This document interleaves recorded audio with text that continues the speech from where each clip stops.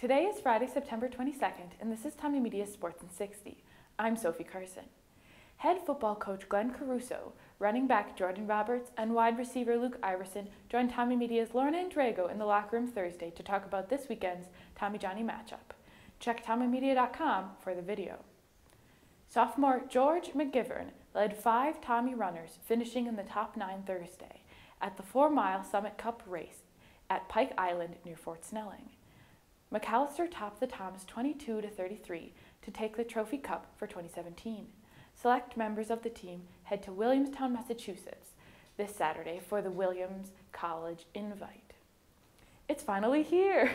Tomorrow, the St. Thomas football team heads to Target Field to take on 6th-ranked, undefeated St. John's in this year's Tommy Johnny game.